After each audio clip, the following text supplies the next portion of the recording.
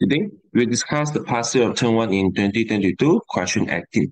So this is about the circular motion.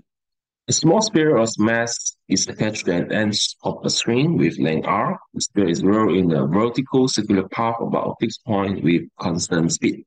So I mentioned about this, probably two cases of vertical circular path. One is the constant speed means that we don't talk about the conservation of energy. Okay, the linear speed is constant, so we everything is almost constant all the way. Okay, except there is a variable that is changing. Okay, I mentioned in the video, so you can watch back if you want. Okay, so derive an expression for the tension in the string at any point, which make an angle with the vertical when passing through O.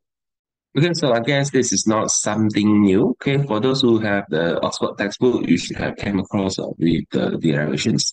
So basically, here we take this diagram as a reference. Okay, we have a string, okay, that has a tension force and also the weight, okay, the mass. Okay, let's say here is the sphere.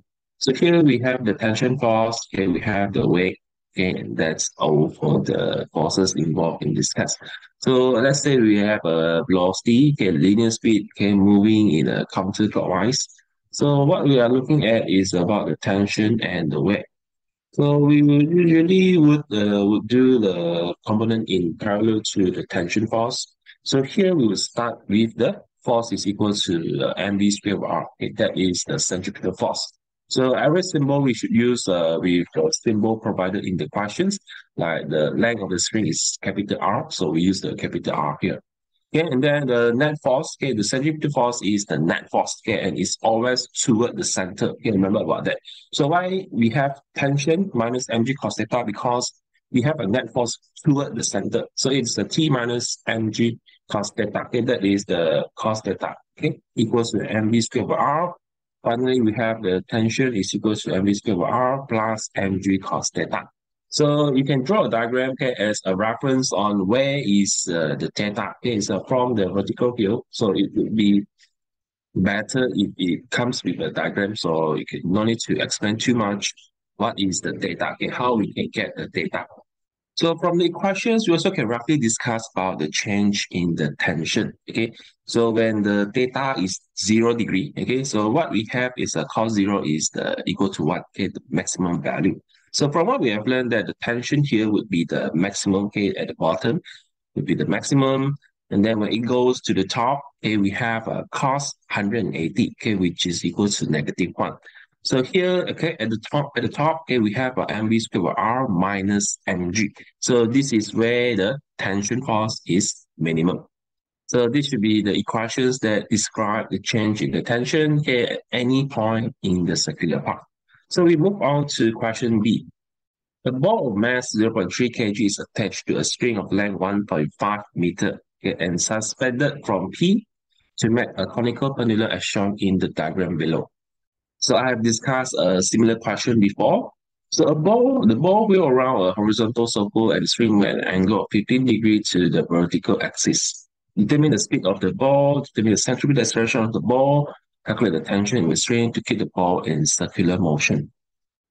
So let's try to solve the questions. So first, we need to look at the diagram. Okay, we have the tension along the string. We have the mass, okay, and the weight is always a downward force.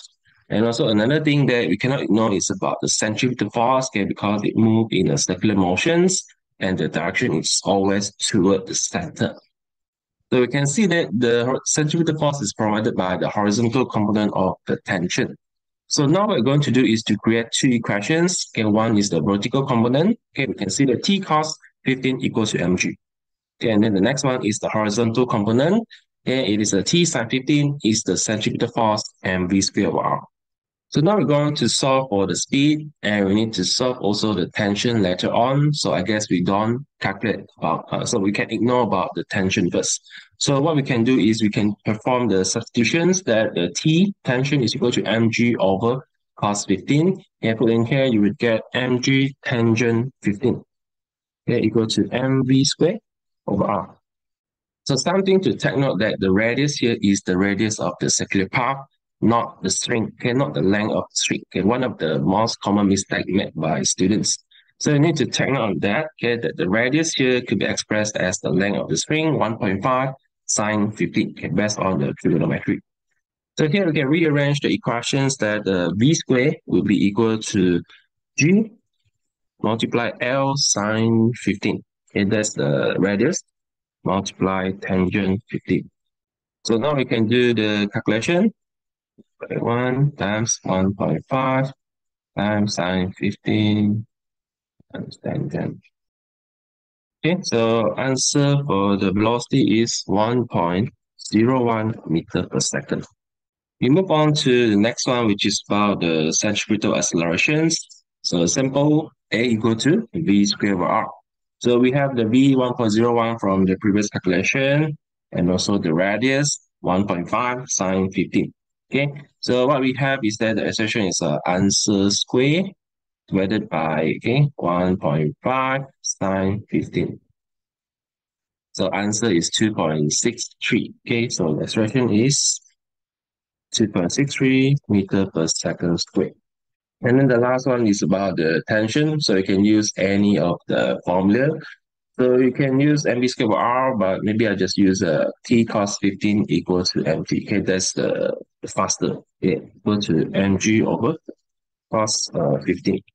Okay, so we have the mass is 0.3 multiply 9.81 divided by cos 15. So the tension would be equal to 3.04, 3.05 Newton. So I guess there should be not much problem here. We move on to the last one. Set three characteristics of the centripetal acceleration for a uniform circular motion of the ball. So just write down what you understand about the centripetal accelerations, and these are a few samples from me. Okay, so we can mention about the direction is always to the center of the circular path. Okay, it is caused by the resultant force acted on the moving object, which is also toward the center. And then you also can mention about the change in velocity, which we use it to find out the direction of the acceleration. And then we also can mention about the relationship, okay, such as the higher the linear velocity, the higher the value, or the faster the centripetal accelerations. So I guess that's all for the discussion, and thank you for watching.